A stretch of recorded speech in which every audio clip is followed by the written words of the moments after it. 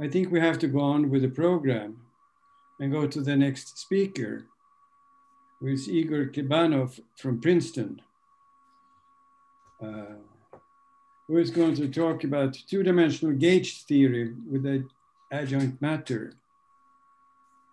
So Igor, please go ahead. Thank you very much, Lars. I should say that this was an especially difficult talk to follow. It kind of reminds us that some things are transient and some things are eternal.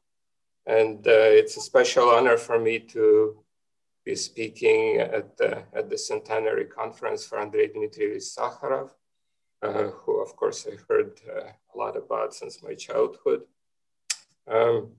So let me switch to much smaller things. Two-dimensional gauge theory with adjoint matter. I hope you can see my slides. Yes.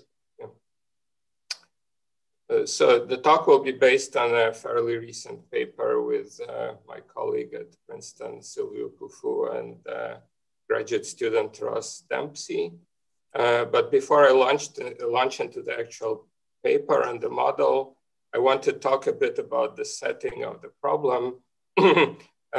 Basically talk somewhat broadly about the problem of color confinement in QCD, which continues to be an unsolved problem and a very deep problem in theoretical physics. There has been great progress in lattice gauge theory, where there is a lot of numerical evidence for confinement and mass gap in QCD, but there's still no quantitative analytic understanding of these phenomena. At the same time, there has been progress in physics of hadrons. In particular, over the past 10 years, there have been discoveries of these mysterious molecular type states of mesons, which are sometimes called tetraquarks. And the first and rather striking example is this germanium state X called X3872.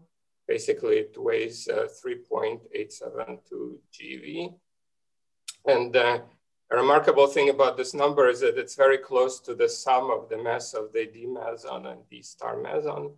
So it appears to be a kind of threshold molecular state, which is still somewhat mysterious.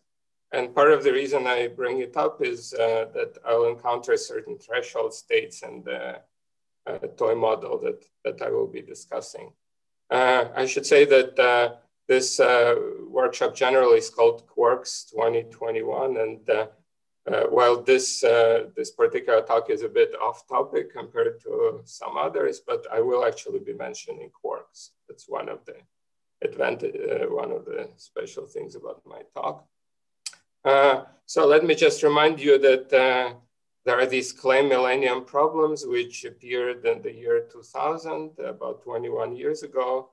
And one of them is Young-Mills and mass gap, basically asking to prove that there is a mass gap, namely that there are no free gluons, no free quarks in quantum versions of Young-Mills equations, and status is unsolved. And there is a price tag of 1 million. Maybe this should be adjusted upwards because of, since now people are talking in trillions in terms of budgets, but we're not in this field for money, of course. So it would be a fantastic development to actually prove some of these things.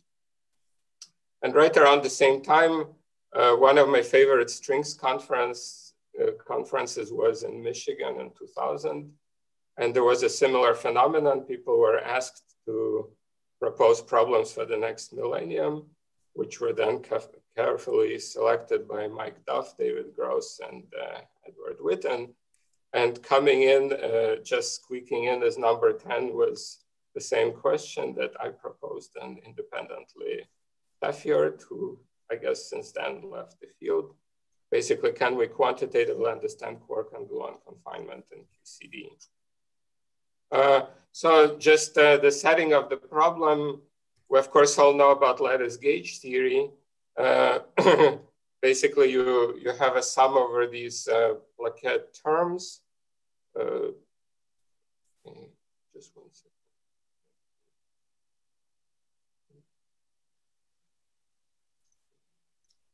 So we have these plaquette. Oops. Laser point. Yeah, so you can see, for example, the big Wilson loop. The idea is to prove the area law for the Wilson loop. That's equivalent to the linear potential between quark and antiquark. And in strong coupling expansion in plaquette terms, this is rather trivial. Basically, one has to tile the entire Wilson loop with these elementary plaquettes. And then one finds in the strong coupling expansion that the expectation value of the Wilson loop is e to the minus the area times some function of Young-Mills coupling. But this is in the limit when G is taken to be large in the UV. But of course, because of the asymptotic freedom, we need to extrapolate to small Young-Mills coupling in the UV. And the big question is, can confinement disappear in the process of this extrapolation? Numerical simulations indicate that the answer is no, but so far there is no analytic proof. But let me just show you a fairly old picture from lattice gauge theory. You have probe quark and antiquark. And as you stretch them, you really see that there is some action density in between. You can see this famous confining flux tube appearing, and its width does not depend strongly on the separation between quarks. So this is very different from the short distance behavior where you have the Coulombic potential. And this type of confining flux tube appears at quark-antiquark distances of more than 1 femtometer. So at least this is an observation of a confining string, and it's known to obey approximately the Nambu-Goto area action, but there are some corrections that people are studying, so it continues to be a very active field. Now, there is, of course, the large N limit, which has been very fruitful, where you extend the number of colors from 3 to N. And this has the advantage that even when there are dynamical quarks, the flux tube will remain stable because the probability of snapping the flux tube through quark-antiquark pair creation is suppressed by 1 over N. And another advantage of the large N limit is that we can have dual descriptions. For example, for the N=4 supersymmetric version of Young-Mills theory, we know that it's dual to string theory on anti-de Sitter space times a sphere. This we've been hearing about for many years now, so I won't dwell on it. And this description allows one to study what goes on at very strong Young-Mills 12th coupling G squared N. And one interesting thing, so what have we learned about confinement from these types of models? Well, in the conformal models, which are dual to ADS5, the way one studies the quark-antiquark potential is by studying the classical string that bends into the anti-de Sitter space and connects quark and antiquark at the boundary of anti-de Sitter space. And then one, because of conformal invariance, one finds, as Maldacena first found, that there is a Coulombic potential, but the coefficient, instead of the familiar lambda at weak coupling, becomes square root lambda at strong coupling. So there is a kind of interpolation between the two that actually has been understood through the methods of exact integrability. But this obviously is not the confining behavior. It continues to be Coulombic up until strong coupling. So what does one have to do to see confinement? Well, there are backgrounds where there is a kind of infrared wall, which you see here. Then the string is not self-similar. Once it reaches the wall, it kind of lies down and stretches along the wall, and this becomes the confining string. It does not lose its tension, and one rather simply sees the linear potential between quark and antiquark. And this has been also studied in many, many papers. So this is a kind of toy model, 5-dimensional toy model. There are also 10-dimensional models where this happens. For example, the model that Matt Strassler and I, following the work with Arkady Tseitlin and Nick Rasov, actually appeared right around the time of the Millennium Conference, strings 2000. So here one actually has an exact string background dual to a confining theory. It has a very simple warped product form of a deformed conifold Calabi-Yau space and 3+1 dimensional space, which is our dimensions. Then in this background, one can just, again, classically compute the quark anti-quark potential using the same method of finding the classical solution for the non-Bogota string. And you find that it indeed interpolates between Coulombic behavior at short distances and linear potential at long distances. So this is just like what we want to see in QCD, but seen in a very simple toy model. And just for comparison, I'm showing the picture what one sees on a lattice. This is already a quite old plot, but it follows pretty closely the phenomenological Cornell potential, which is the sum of Coulombic and linear terms. So this is a bit of good news, but it's certainly not the solution of the problem, because the issue is that this theory is not asymptotically free, unlike QCD. This particular theory stays strongly coupled in the UV and has a different type of RG flow. So we don't know how to see confinement in asymptotically free theories using this gauge string duality. And this remains a very big problem for the future. So now let me just drop back to 1+1 dimensional gauge theories where one can, which in some sense are much older than these gauge string duality models, and see what goes on there, whether confinement is trivial there or not. Of course, in one spatial dimension, you can say that confinement is rather trivial because just perturbatively you see the linear potential between quark and anti-quark. But here we actually can find an interesting surprise that there are models that actually are not confining. And this is the main topic of my talk. So let me remind you of the classic 't Hooft model, which is basically the copy of QCD, but in 1+1 dimensions. And you have just NF fermions, namely NF quarks and NF fermions in the fundamental, namely NF quarks. One takes the large N limit, keeping NF here just of order 1. So what 't Hooft realizes that the model is exactly solvable in the large N limit using the light cone gauge. And this is the famous 't Hooft equation. These alpha 1 and alpha 2 are related to the mass squared of quark and anti-quark. One has special values where they're actually 0. And then there is this singular integral equation which governs the masses of mesons. One finds then the single Regge trajectory of mesons. And this is a plot from 't Hooft's original 1974 paper. For m equals 0, the first meson is actually massless and the remaining ones are massive. And then you see how this evolves as one dials up the quark mass. So this model is, of course, very famous and has been studied in thousands of papers, but it's not ideal for describing the physics of higher dimensional QCD because there are really no local adjoint degrees of freedom. One can essentially integrate out the gluons, they give a kind of Coulombic potential. So because of this issue, already many years ago, more than 30 years ago, people started looking at models where you by hand add some adjoint matter to the model. And in particular, Simon Daly and I in 1992 looked at a similar method to 't Hooft, namely light cone quantization.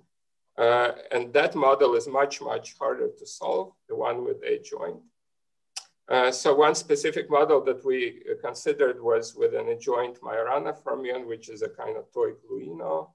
It has some very nice properties. The mass is actually, it's a basically finite model. The mass is protected against renormalization by discrete chiral symmetry. You see this mass term. So in particular, there is a very special point where the mass is 0 and there is no mass term at all. And there are really no UV divergences, just like in the Hoft model. This SUN model has interesting topological structure, which already was noted by Witten from way before in 1979.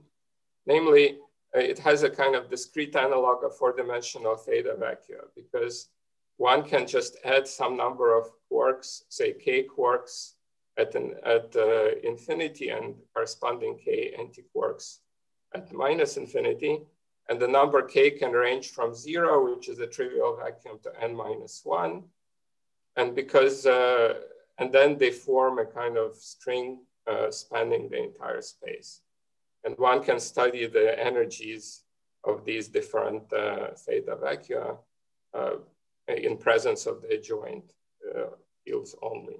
Basically, since there are no dynamical quarks, there is no way to snap this flux tube, and this gives different topological sectors. We will be primarily working in this sector with k equals 0, because that's the one that's the easiest to study, but we will actually soon add by hand the massive quarks to study the quark-anti-quark potential. So now if you just take the model with this adjoint Majorana, it already has an interesting surprise. It turns out that when the mass of the quark is 0, mass of the adjoint is 0, one can compute the infrared central charge. This is a so-called gauge WZW model. And one basically has to subtract the central charge of the numerator and the central charge of the denominator, and they exactly cancel. So the infrared model has vanishing central charge, which means that the light as bound state is massive. So this model, one can just prove that there is a mass gap, but there is a really surprising phenomenon that the Wilson loop in fundamental representation actually does not exhibit the area law. And this was argued in a couple of papers in 94, 95, in particular a paper by David Gross, Andrei Matitsin, and Andrei Smilga, which was called Screening versus Confinement.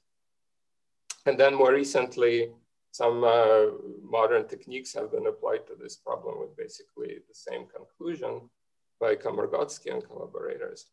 And then in this paper that we wrote, that I'll talk about in a second, we had some another way to see the same phenomenon.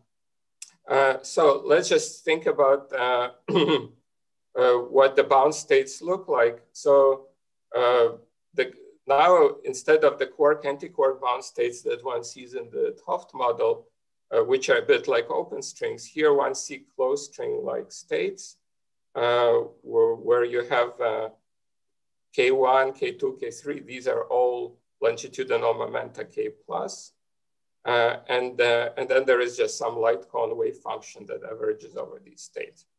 But the hard part is that the states, say with n such bits, can mix with states with n plus 2 and n minus 2 bits. So there is, unlike in the Hoft model case where there is just a two-body equation, here you have a mixing of all different sectors. And this is not possible to solve exactly. Yet one can, so what did we do already starting 92, 93? We applied the so-called DLCQ method, the discretized light cone quantization, which is a kind of regulator method. We formally assign antiperiodic boundary conditions to this adjoint fermion field around the circle with a minus sign. This makes these K's basically half-odd integer over L. L is just a formal parameter, which at the end cancels out of everything. And then there is a total P plus, which is some odd integer divided by 2L, other even integer. And the nice simplification from the large end limit is that the single trace gluino ball states don't mix with double trace states. So we basically make K some integer. The sum of these bit numbers has to add up to K. And then we look at the complete Hilbert space of these these states and diagonalize the big matrix. That's so this regulator method is rather well suited for this problem. The hard part is, of course, that so for even K, the closed string-like states are bosons, and for odd K, they're fermions. So we need to carry out exact diagonalization. This is what condensed matter people call exact diagonalization. It means you get hold of a very powerful computer cluster, and you can get eigenvalues with very high precision. So back in '93, in the 90s, we diagonalized up to K equal 25, and the number of states, maximum number of states was 6,712. Now, with the help of Ross Dempsey, who is amazing with computers, we already diagonalized up to K equal 41, which is 9 million states, and one can actually do even better with modern day techniques. But already here, one can see the physics pretty well. So, so this is not actually, it turns out to be that there are some interesting phenomena here, which are not just numerical. In particular, in the paper in '97 with David Gross and Aki Hashimoto, we noticed some peculiar degeneracies between states. And in particular, we observed certain threshold states.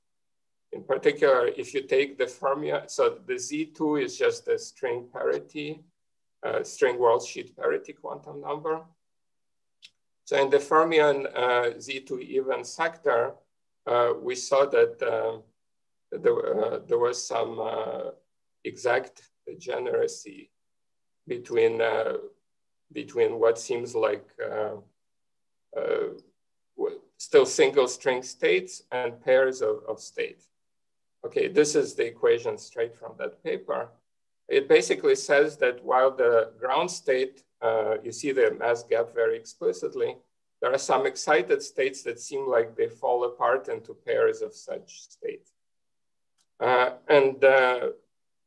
So now we understood these exact degeneracies better. This was, so here, for example, we by orange dots, we denote basically states that are exactly degenerate with just pairs of states or triples of states. And we see that there is some peculiar phenomenon where just what looks like a single string state is degenerate with a pair or some number of single string states.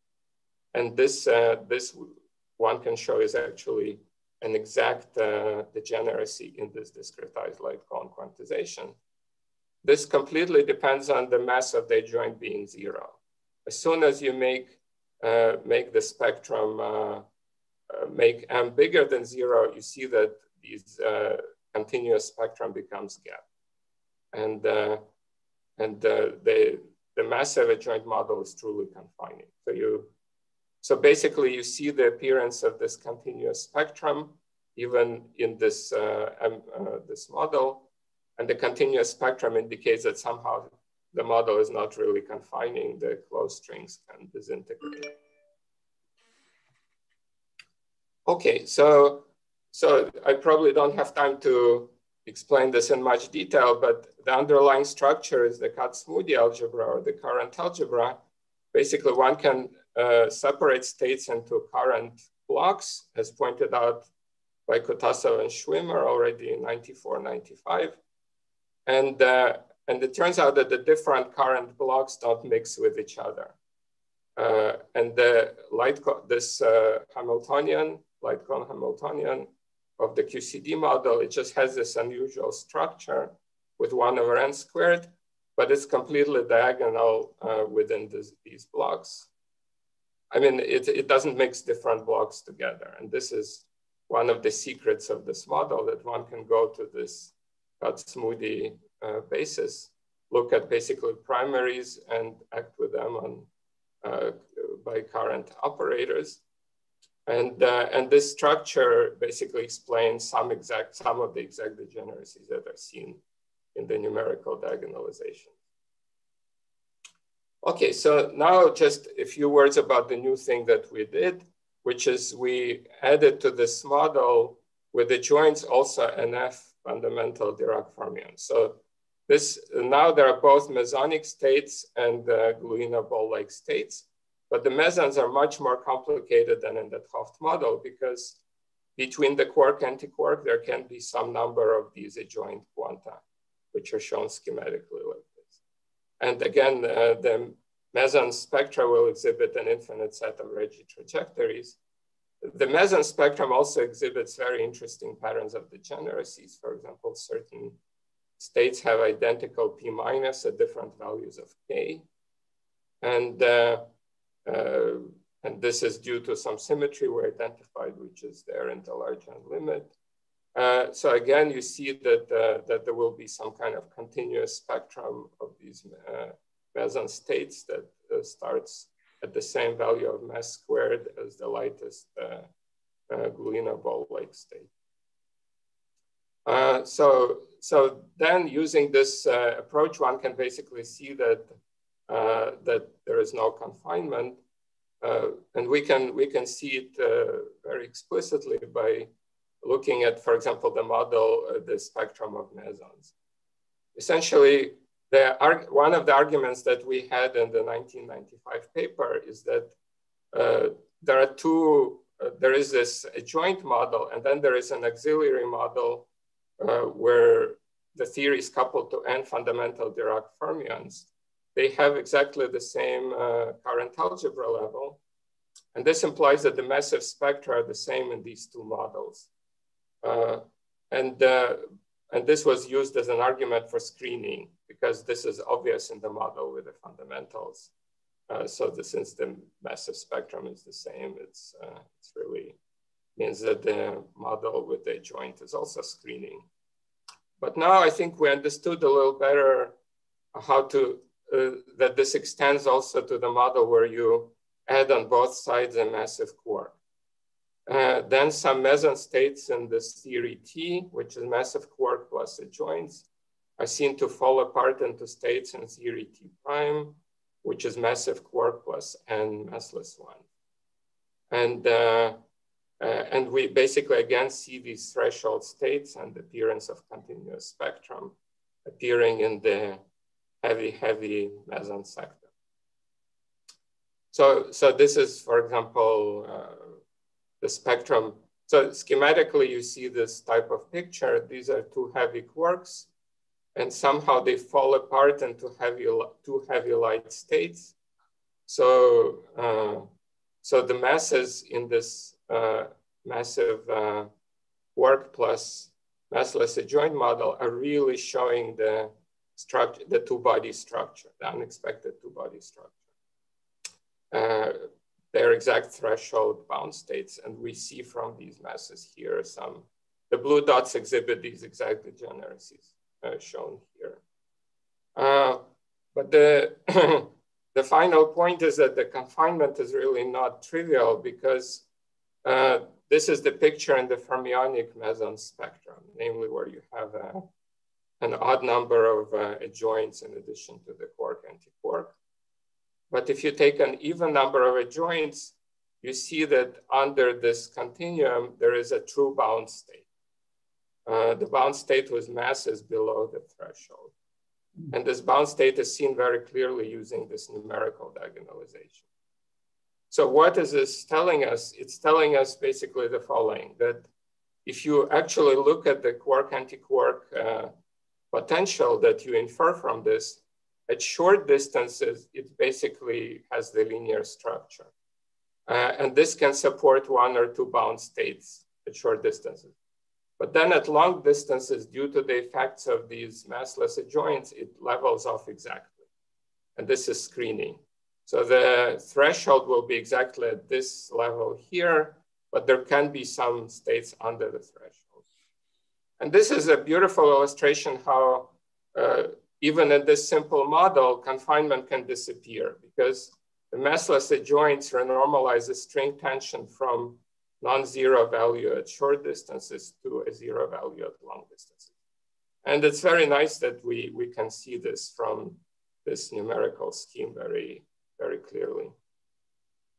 And some indications for this were seen already in the old work by Smilga, by Lenz, Schiffman, and Thies, and also Chairman, Jacobson, Tanizaki, and Unsal. who basically saw that the confinement is not trivial. It's not just counting the zero modes. You see that something non-trivial is happening as a function of distance. And so more needs to be done to understand all this. So let me just conclude. So of course, we know that throughout its history, string theory has been intertwined with theory of strong interactions. And ADS-CFT, which is already almost 25 years old, has made some of this connection precise. And there are models where you can see color confinement, but not simultaneously with asymptotic freedom. So more remains to be understood here for sure. But in 2D gauge theories, one can study things much more precisely, but some of them are still too hard to be exactly solvable. For example, the models with the adjoint quanta in addition to fundamental ones. And in these models, you see some very interesting transitions between screening and confining behavior as you dial up the mass of the adjoint. In particular, it's a model of very weak confinement. If you make the mass of the adjoint much, much smaller than G and Mills, this could be a very interesting model to study in more detail. Thank you very much for your attention. Okay, thank you. Do we have any questions, discussions, comments? Please, may I ask? Please do. Boris Altshuler. Yeah. You know, Hello. thank you for your talk. And I didn't catch, perhaps I'm stupid enough, as John Wheeler said.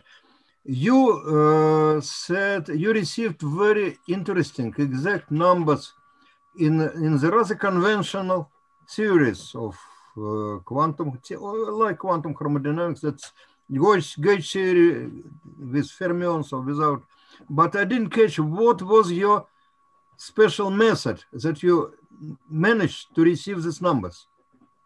Well, for one thing, it's a toy model still, right? It's a model in one spatial and one time dimension.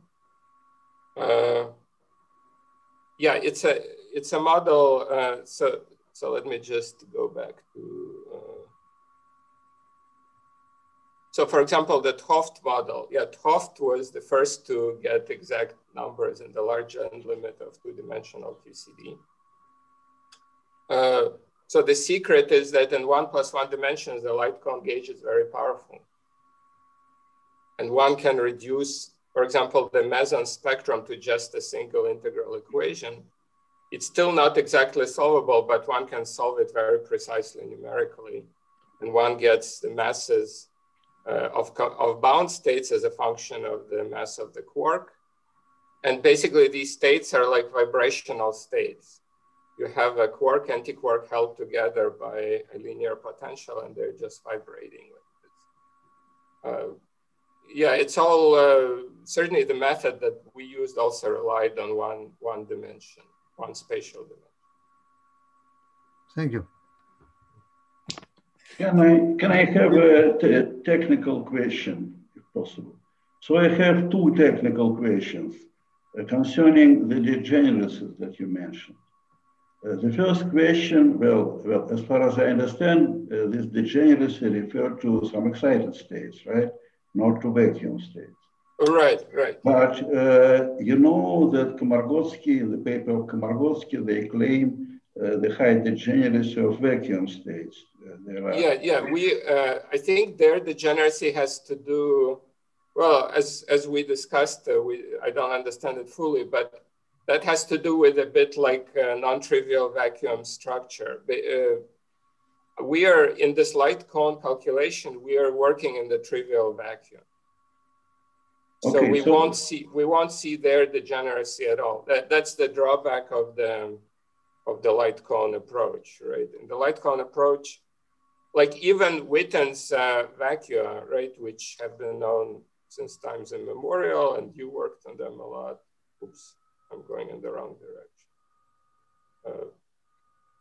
Yeah, Witten's vacua, where you just put a quark and an anti-quark at infinity, or two quarks and two anti-quarks at infinity. I would say we're working in the trivial sector k equals 0 where there is nothing at infinity. Because okay, thank you. And the second question, is it true that you can see this degeneracy in the large NC limit? I think we actually found, this is not in our paper, but there are even some degeneracies at finite n as well, at the ones that we see. How can you make a well, statement? we also did some calculations at finite n. We haven't published them yet, but large n for sure, we see these exact degeneracies. As I mentioned, some of them were already seen in this little paper that I wrote with my student, Aki Hashimoto. Actually, he was a postdoc already, and David Gross. You see this peculiar structure that the mass square, the P minus of a single trace meson is a sum of P minuses at other values of this P plus. This equation we really observed back then, and we didn't fully understand where it came from, but I think it comes from this, what Kutasev and Schwimmer pointed out right around the same time, which is that that there is a way to organize states into these Kac-Moody blocks or current algebra blocks, and the different blocks don't mix with each other. So that's what we explained rather clearly in our paper, hopefully in our new paper, where this degeneracy comes from. It's a degeneracy seen in the cutoff theory. You don't need to take k to infinity. It's just the degeneracy seen in this DLCQ approach.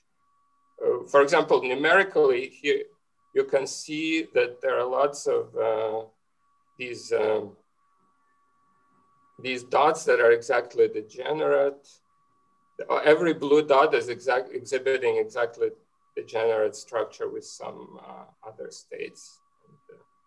And this is for us, so while the theory at finite cutoff is not in itself telling us anything about the continuum limit, it already contains the degeneracy. So if you extrapolate this pattern, you can see very clearly that the theory has continuous spectrum. And the threshold for continuous spectrum is here. It's at 8.01 with our numerical precision. Okay, thank you. I haven't understood everything, but probably I will ask you later privately. Sure. Okay. Mr. Chairman? Yes. Can I just make a comment? I mean, actually, we have a discussion session after the last talk of this session, so it would probably make sense to go into more detail if possible. Okay. Just to keep on the schedule at the moment. Okay, so let's then go on to the next talk, and then we will have a larger discussion session afterwards. Okay,